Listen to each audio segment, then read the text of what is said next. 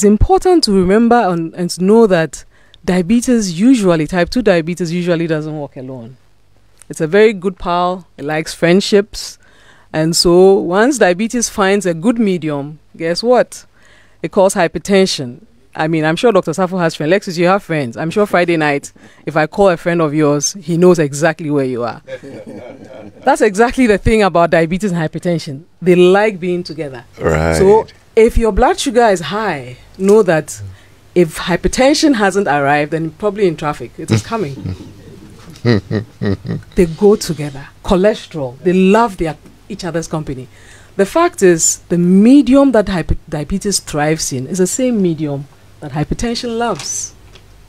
If you have a friend, you like a certain kind of music, you are likely to be in the same place. You like going to church, we'll be in church. If you like going to one club, you are likely to be there. And that's what happens. One arrives and it calls the others. So once you've been diagnosed with one of these, be very careful. The others are on their way. And that is why I was happy to be part of this program, because it won't be enough to talk about hypertension and cholesterol without talking about the others. Now, it's not just that. Obesity or being overweight, that is also another good power. They all love to be in the same body that is overweight. And so we must talk about these things. Obesity is not just a storage of fat. In the past, we used to think, oh, the person is storing fat, so what? Fat is actually an organ that produces chemicals that are also toxic to the vessels.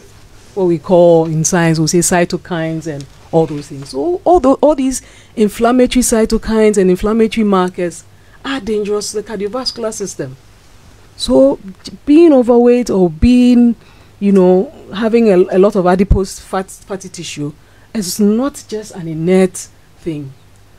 Granted, you can have people who do not have fat tissue but still have these things.